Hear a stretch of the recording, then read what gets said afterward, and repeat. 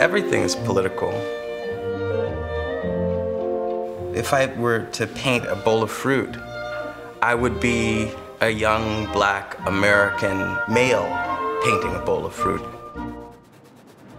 What I do in my own work is to look at the canon, but to imagine people who look and feel like I do. To paint women has been a constant desire, but a constant fear. The newest body of work, I think, is going to be radically different in that it concentrates on the presence of women in painting.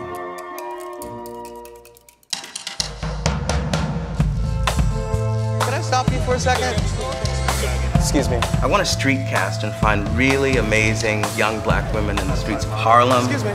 Do you mind if we ask you a couple questions? Like what? I see the work every day. I know he's scared to paint women. Gandhi, are you keeping notes on which shot is which? You're rolling with Kehinde. Be prepared. I never heard of him before. I didn't know who he was. She gave me that look like, nah. Don't always wear what everybody's wearing.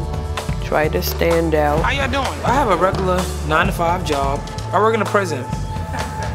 I am painting in the 21st century. This involves flying to Beijing, staying here in New York, working on parts of it in pieces, making it an international project that involves collaborations with filmmaking, design, fashion.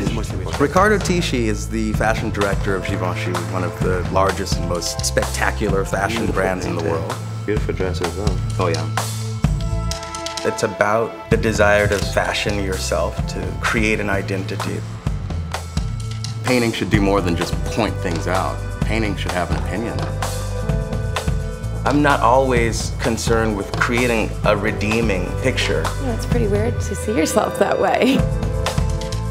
If you take a really close look, a lot of the nice things that you might appreciate about this project can also be seen in a very different light.